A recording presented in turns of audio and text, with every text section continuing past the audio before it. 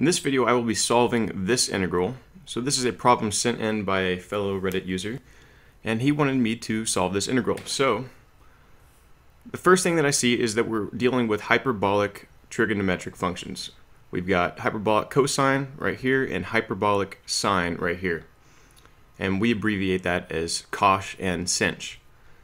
So a little background on these functions in case you guys didn't know. Cosh is equal to e to the x plus e to the negative x over 2. And sinh is equal to e to the x minus e to the negative x over 2. So basically where these expressions come from is the triangle formed by the x-axis, the asymptote, and the unit hyperbola.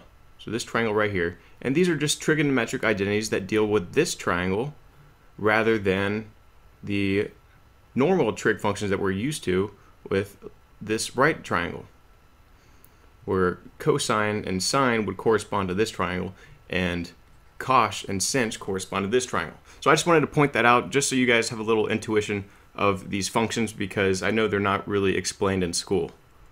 So anyway, let's start this integral by substituting in for cosh and sinh these expressions. So we can turn this integral into the following: e to the negative x over 2 and plus 3 times e to the x minus e to the negative x over 2 dx.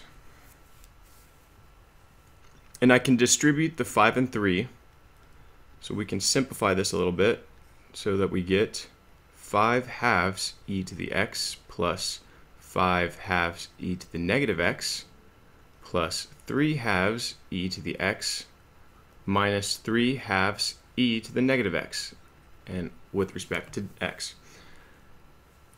So now what we're going to do is we're going to combine like terms.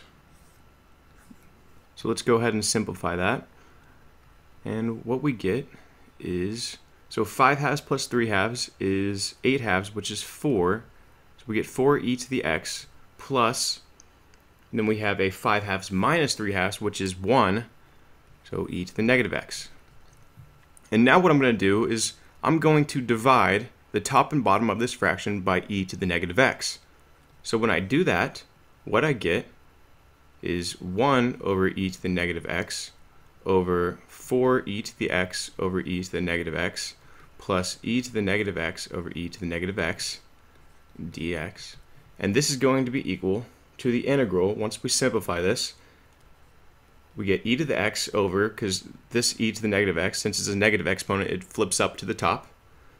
So the top's taken care of. And then for the bottom, same idea right here. This e to the x right here flips up to the top, making it a 4 e to the 2x.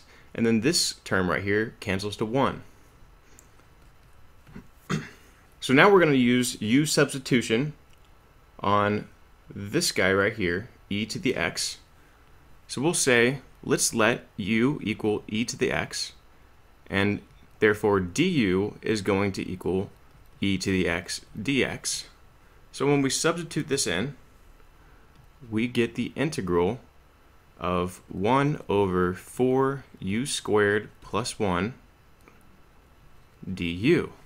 And I'm going to rewrite this as the integral of 1 over 2u squared plus 1 du.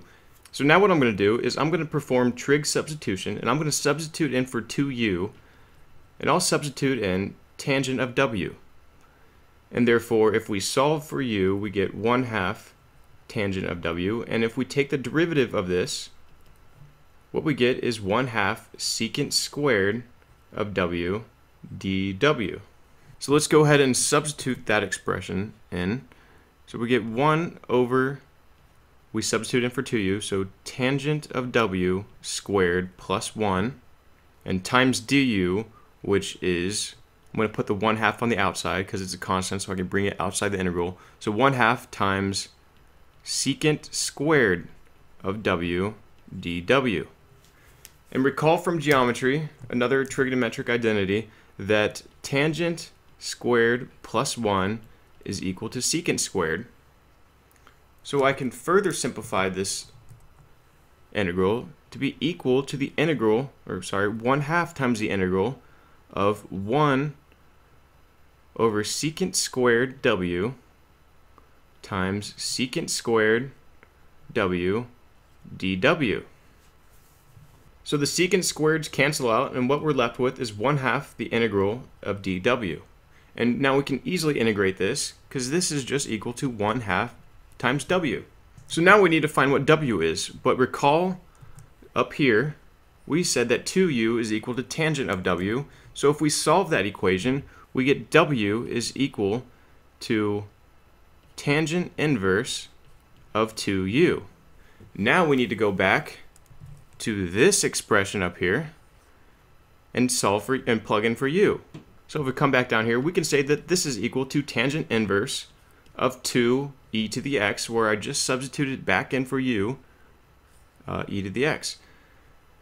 So now we know what w is, so we can complete this integral by plugging in for w into this expression, which is going to be equal to 1/2 times w, which is here, tangent inverse of 2e to the x.